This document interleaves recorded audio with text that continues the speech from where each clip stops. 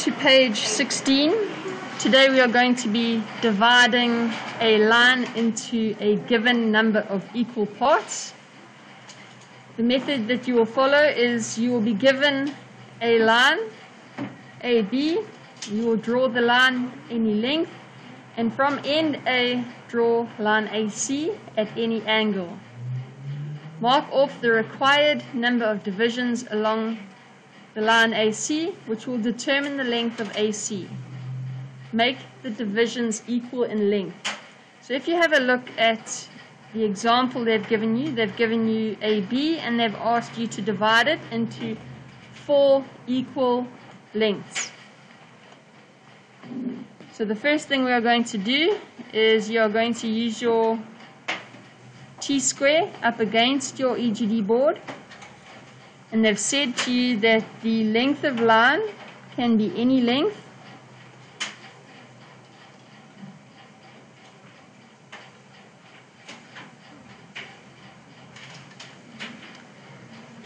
And we are going to call this line AB.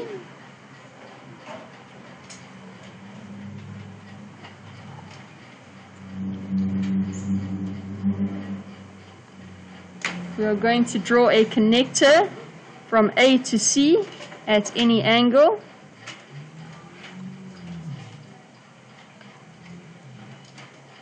And we are going to divide it into any number of parts. So they will say to you, there is line AB. We want you to divide that into 6 equal parts, or 4 equal parts, or 3 equal parts.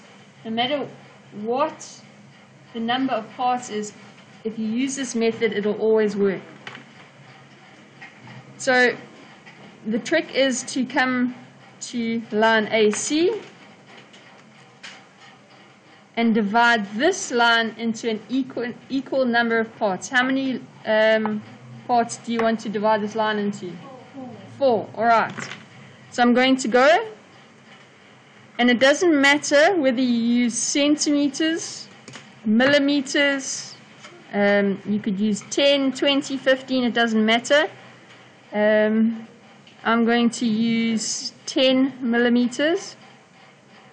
Obviously, the shorter the line, the more divisions, the smaller the gaps are going to be. For now, it's going to start at 0, 1, 2, 3, and 4. I can ignore the rest of this line. I take 2 rulers,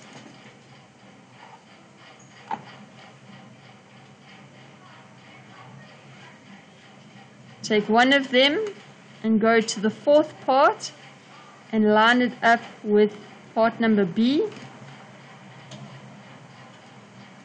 and connect that angle. Holding down your set square, keeping this angle, take your set square, slide it underneath,